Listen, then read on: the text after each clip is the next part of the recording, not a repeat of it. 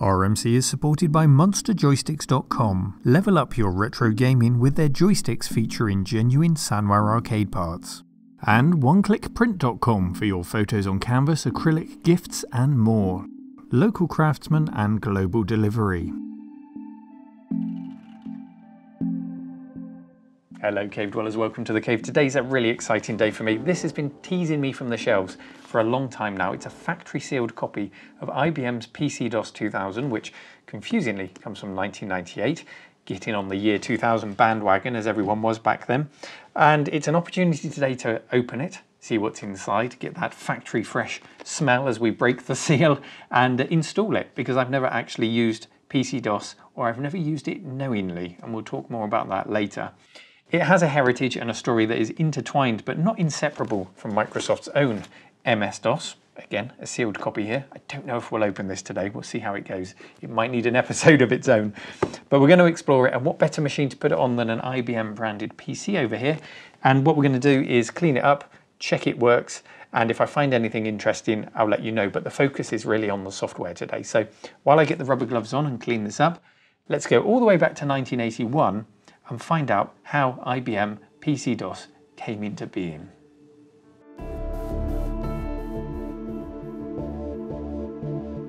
Let's touch on the origin story then. It all started with IBM's new prototype computer, the IBM PC. You've probably heard of it. IBM needed an operating system for their new PC and had been talking to Digital Research over here at length to get them a port of their popular CP/M OS over to the Intel 8086 CPU being used in the PC, but progress was very slow.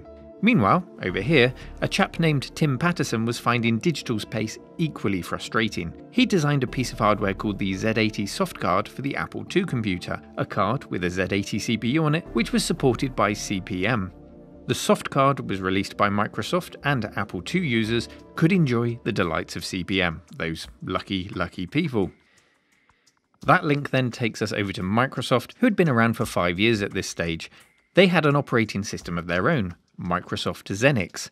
Heard of it? Well, it's certainly not as well known as their later offerings, but Xenix was a Unix variant and therefore a modular and true multi-user operating system. The first release was in 1980 and was compatible with the Z8001 processor, so it wasn't ready for the IBM PC, and we wouldn't see an 8086 port until 1982.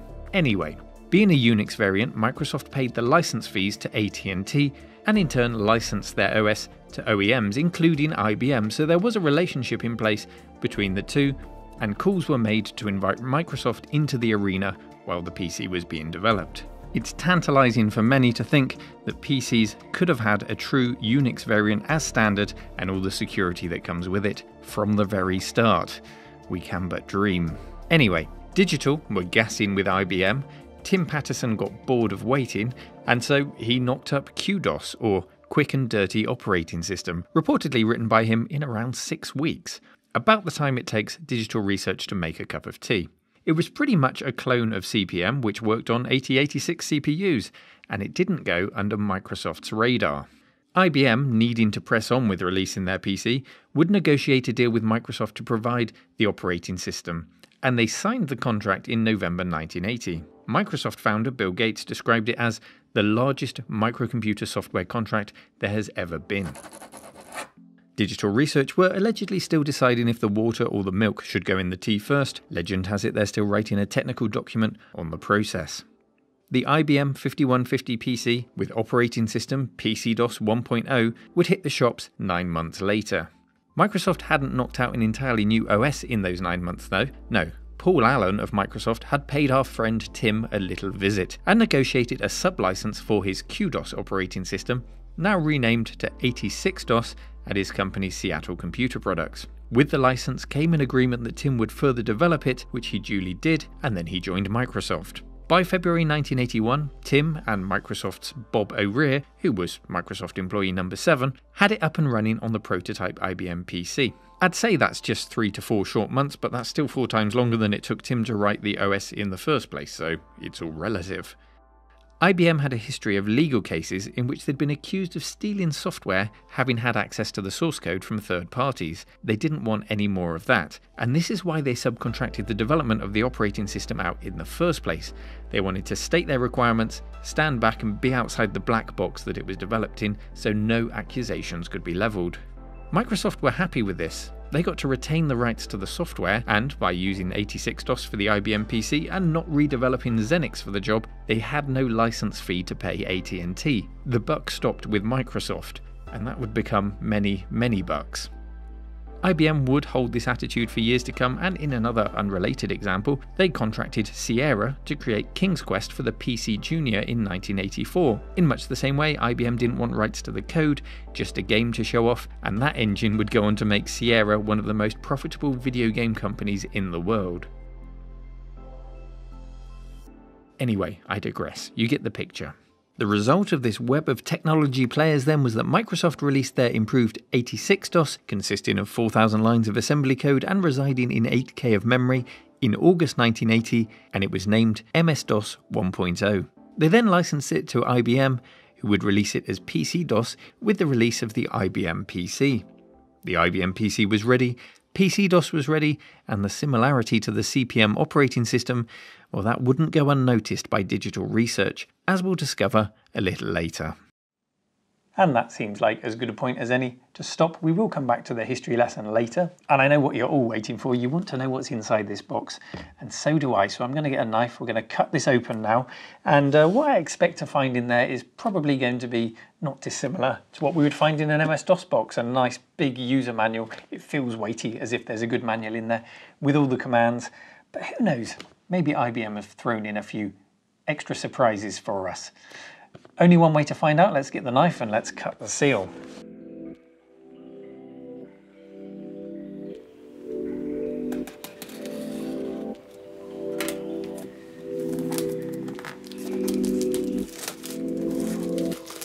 Opening brand new big box software, is there anything more satisfying? There's a bit of a dent on the top of mine, but it's otherwise immaculate and it's nice and glossy. It makes me weep when I look at software in DVD cases. This is how software is supposed to be supplied. Inside, we find a lovely big thick manual, and then all of the other pamphlets to tell you the things that they actually forgot to put in that manual. And it wouldn't be big box software without a license agreement. But to make sure we're completely aware of that, this first leaflet tells us that we should read the license agreement. This isn't it, it's just telling us that we need to read it in multiple languages. Thanks IBM.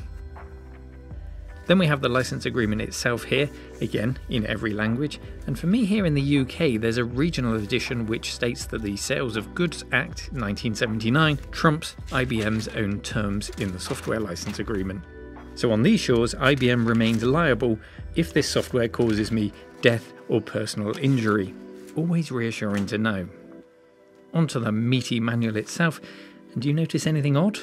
Yes, it says PC-DOS 7 in great big letters on the front, but I thought this was PC-DOS 2000. Well, we'll find out why when we return to the timeline, but in short, they're essentially the same thing.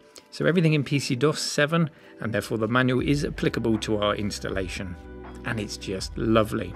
I didn't have a manual when I first got a PC, so I just typed help and worked through all of the commands one by one, figuring out what they did. What I wouldn't have given for this or the MS-DOS equivalent manual way back then.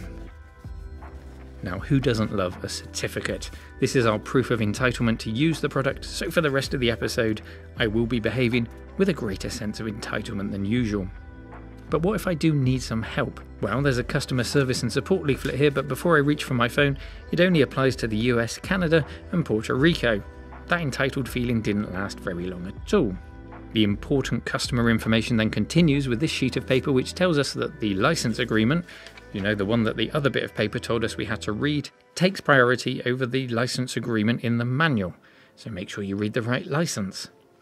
And of course, buried in here, we've got unsolicited mail from Symantec with a special offer to get a 12-month subscription free of Norton antivirus, even though IBM include their own antivirus software as part of PC-DOS, so it doesn't exactly fill you with confidence in their product. The website is long gone, but thanks to the Wayback Machine, we can see what it would have looked like if you went there to try and take up the offer. The final pamphlet in here is a year 2000 service reminder, which is basically IBM's get out of jail free card. You've bought this, it has 2000 in the title, it's a year 2000 compliant product, but this leaflet tells us that, yeah, you know, it's year 2000 ready, but you might need to install some updates before then, just to make sure that it's still ready. And then we find buried in the box our discs here. They're sealed, and look at them glistening under the studio lights, having waited for this day for 22 years. I can sense their excitement. Let's set you free, little diskettes, and get you installed.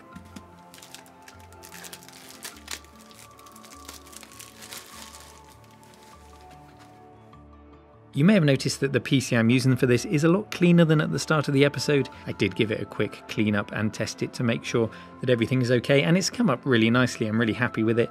Yeah, there's a few bumps and scrapes still on the metalwork, but this isn't a refurbishment episode, and I think it looks pretty good for a quick scrub. So let's start the installation, and while I do that, let's carry on learning about the events which take us up to the release of this PC-DOS 2000. Right, where were we then? Digital Research weren't very happy about PC-DOS being supplied by Microsoft with the new IBM PC, but they had ample chances. CPM86 for the 8086 CPU, as the name implies, was slated for release as far back as November 1979, but was repeatedly delayed, and differences in opinion over license fees and non-disclosure agreements led to that opening for Microsoft to sneak in. Sneaky old Bill Gates. When the deal became known, Gary Kildall, one of the founders of Digital Research, threatened to sue IBM, and to be fair to them, they probably had a pretty good case for it given the similarities in the software. In avoiding touching the source code to avoid legal battles, IBM found themselves faced with a legal battle. Great job, IBM. A compromise was found, though, to douse the flames. IBM would offer CPM86 as an alternative operating system with the PC. In fact, 3 operating systems were available with the IBM PC at launch. They were PC-DOS, CPM86 and UCSD P-System, the latter having an emphasis on making applications portable and contained within virtual machines. It's well worth reading up on, but that's not where our attention lies today. Digital Research now had their wish. An OS as an option for the IBM PC, but the playing field wasn't exactly level. If you wanted PC-DOS for your PC, it would cost you $40. If you wanted CPM86, it was a whopping $240. And with magazines giving them comparable reviews, it was no surprise that the cheaper option became the OS of choice, and only 3.5% of buyers opted for CPM. The press continued to speculate that Microsoft was saving features such as multitasking for the big release of their Xenix OS for the 8086 computers, and that did actually make perfect sense. With the release of Intel's new 286 CPU, we would have hardware multitasking features which weren't being used. However, the symbiotic MS-DOS and PC-DOS relationship continued to evolve down our timeline, with Microsoft at the development helm for PC-DOS 1.1, which would also be released as MS-DOS 1.25 in 1982. Then MS-DOS 2 was closely followed by PC-DOS 2, in which we'd see the appearance of the F-Disk utility, essential for prepping your hard disks, as well as driver support for hardware devices beyond what the BIOS supported. In '84, a bunch of tweaks were rolled up into MS-DOS 2.11, including support for foreign language characters, and everyone from Hewlett-Packard to Compaq and Tandy was shipping it with their new machines and IBM PC clones. Over 200 manufacturers in total had a license to distribute MS-DOS with their hardware. In August '84, we'd see MS-DOS 3.0 and with it PC-DOS 3.0, in which development continued with tweaks for new storage devices and larger hard disks, but planned networking features for that release were deemed too buggy and omitted. MS-DOS 3.1 and PC-DOS 3.1 would see this fixed at the end of '84 and '85. And that's just the tip of the iceberg of the many features, bug fixes and twists and turns that all of these releases took. As you can see, PC-DOS and MS-DOS are effectively the same thing at this point. Microsoft might release MS-DOS only to include a few tweaks in the next PC-DOS release and then roll those updates again and a lot more in the next MS-DOS release. They sometimes got a little out of step, but they would fall back into line. They were essentially the very same operating system. There would be minor forks in the road, like when IBM released their PS2 line of computers in 1987 and with it PC-DOS 3.3, an upgrade which was written completely by IBM with no development from Microsoft, but normality would return for the next release. It would be MS-DOS and PC-DOS 5 in 1991, which would be the very last version that the two companies would share the full code for. This was a major upgrade which needed to restore confidence after a bug-ridden version 4, and sure enough it did. But the company's priorities were fast changing. As far back as 1985, a joint development agreement was drawn up between Microsoft and IBM to create a new OS codenamed CB-DOS, and this would result in the operating system OS/2, released in 1987, and with it, an almighty feud. The argument was largely based around Microsoft's positioning of its own Windows products in relation to OS/2, and the result was the end of the development relationship in 1992, another saga that we must cover sometime. So, in 1992, MS-DOS and IBM's PC-DOS would divorce, choose their favourite child and continue development on their own with only a cheap bottle of sangria for company and a photo book of happier memories. Bad times. And it's that next stage of development that will take us up to our boxed copy of PC-DOS 2000, but before we get there, let's pop back and see how I'm progressing with it. Well, installation was pretty painless, and I have captured the display for you so that we can run through it. Booting from the floppy disk to get started, and then using the fdisk utility here to prepare the hard disk.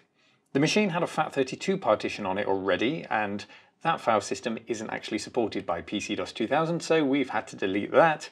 It sees it here as a non-DOS partition, and then we create our own one. There we go. Then we create a new partition using all of the space available.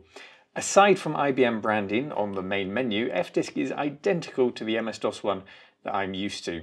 And after a reboot, the installation can begin from the floppy disk. It then finds our partition and formats it, and then once again, almost identical menus to those of the MS-DOS installation, until we get to the optional extras, where we get some new options. These are PCMCIA support using the Xenix Card Manager software, IBM Antivirus, that Rex language support, Stacker for drive compression, and a backup program. And then we'll run through all 6 floppy disks, which thankfully worked, and the installation completed.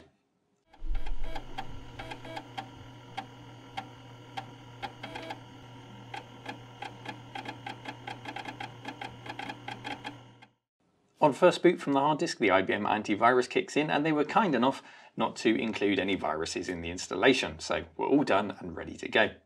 And then we're at the familiar DOS prompt, and you'd have no idea really that this wasn't MS-DOS without doing some digging around. The version command shows that we're running PC-DOS 7 revision 1, and then the mem command shows that a clean installation allows the largest executable program before we go anywhere near config files and autoexec files to tweak it is 582K. Not great, not terrible. It's DOS. I'm not sure I was expecting anything else, to be honest. In the DOS folder, we can see new and old utilities. Old favourites are there, like checkdisk and defrag, as well as the HiMem driver and EMM386 memory manager. But noticeable in its absence is edit. That's replaced with the E text editor, and that looks like this.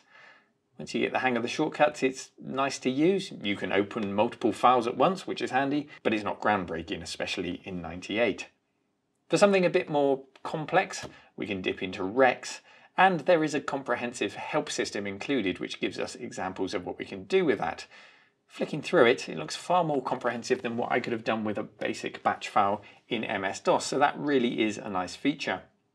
I thought I'd throw a game on just to see if we come across any compatibility issues, and of course my DOS game of choice is SimCity 2000, which throws up an error about a lack of RAM, but carries on regardless just fine. And there's SimCity looking as fine as ever. Now I've still got lots of exploring to do, so before I come to my final conclusion, let's finish off the history lesson of how we got to PC-DOS 2000, and then we'll come back to the desk. We're on the finishing straight now to take us up to my PC-DOS 2000, the last version of IBM's OS to have a retail release. It was in March 1993 when MS-DOS 6 was released, and in June IBM separately developed PC-DOS 6.1, and now we'd start to see a divergence. Among other changes, IBM ditched Microsoft's QBasic from the package and replaced the MS-DOS editor, the edit executable that we all know and love and tweaked our config and autoexec files with. They replaced that with the IBM E-editor. PC-DOS 7 would come in 1995 and had the Rex programming language added, a programming language created by Mike Cowlishaw at IBM, which is particularly useful for scripting purposes. It's a really useful tool. You'll also find that in the Amiga OS, incidentally. IBM also included support for the XDF floppy disk format, so you could format a standard 1.44MB floppy disk to a 1.86MB capacity, and work was done to reduce the memory footprint and optimize the whole thing. IBM engineers no doubt determined to outdo Microsoft and offer the ultimate version of DOS. Over at Microsoft, the last standalone release of MS-DOS would be version 6.22, with MS-DOS 7 becoming part of the consumer Windows releases, which pulled itself up from an MS-DOS boot stage. But Microsoft were also working on a Windows NT range of OSs, a completely new operating system developed with the help of Dave Cutler, who moved to Microsoft in 1988 to work on it. Windows NT would evolve through to Windows XP and beyond when the 9X flavours of Windows were retired, and with that their dependency on an MS-DOS based boot process. So where did this leave IBM and PC-DOS? Well, in 1998 we come to my copy of PC-DOS 2000, the final retail release. Oddly, the discs here say PC-DOS 2000 includes PC-DOS 7. PC-DOS 2000 is PC-DOS 7. It just has updates to prepare it for the year 2000. IBM wanted some of that Millennium Bug cache, and as PC-DOS was now gaining traction in the embedded software market, its customers no doubt were happy to see that these concerns were being addressed 2 years before the event. So what exactly did we learn from breaking the seal on the box today? Well, there were no great revelations in the software itself. It looks, feels, and smells very much like the MS-DOS that I'm familiar with, albeit with the IBM logo sometimes in places where you might normally see the Microsoft one. Now, the improvements really came from the applications that were bundled as part of it, applications like Rex, which I especially liked, and any fine-tuning that had happened under the hood. It wasn't really noticeable. One good thing to say about that, though, is it didn't break compatibility. All of my tests passed with flying colours, so that's one thing that it's got going for it. I even performed an in-place installation on my 486, which had DOS 6.22 installed. It installed PC-DOS right into the existing DOS folder without formatting the machine, and everything just continued to work identically. CD-ROM drivers, sound card drivers, all remained in the autoexec and config files, and they just worked. Missing MS-DOS utilities like edit remained on the drive and worked, so I kind of had the best of both worlds there now. Both DOS versions merged into one folder and playing together happily, which just goes to show how identical it is. And yes, Windows 3.11, which was already on the 486, continued to run without any issues. What is noticeable in its absence in the modern day is support for the FAT32 file system, but this would also appear later in PC-DOS 7.1, just as it did in later MS-DOS versions. Yes, it is the final boxed release, but between 1999 and 2003, PC-DOS continued to appear in tweaked and updated form, but not as a boxed product. It was the underlying OS used in such things as recovery partitions and disk imaging tools, some of which I've used in IT support. So I learned today that yes, I have used PC-DOS unknowingly in the past. It was just quietly working away behind the scenes. Aside from it being nice seeing an IBM OS appear on an IBM branded computer, is there any reason to choose this over MS-DOS, FreeDOS, or any other alternative? I can't really think of a killer app that will run on this that won't run on any of the others, to be honest. Despite IBM and Microsoft diverging 5 years before it was released, they are very much the same product. And I just can't tell you to drop everything and turn to PC-DOS for any particular reason other than out of curiosity, as I've done today. It has been fascinating, though, researching the history of the software, and while I've tried to stick tightly to the story as it relates to PC-DOS, with a couple of tangents, there's so much more to share with you about the DOS wars, of how digital research rebranded CPM86 and spurred Microsoft into improving MS-DOS in response, of the multitasking capabilities that appeared in MS-DOS 4, and of Microsoft's lawsuit with Stack Electronics for the drive compression software included in MS-DOS, and of how IBM then put that very same stack of software into PC-DOS. There are many, many tangents that we could go off on. And what became of that Microsoft Xenix operating system? All slightly too far off topic for today, but all things you might want to look further into if it's grabbed your attention, and things that we'll probably explore on the channel in future. I hope you've enjoyed it though. Do share your PC-DOS war stories with me if you have any, and thank you as always for watching and subscribing as we approach the big 100,000 subscribers. Take care.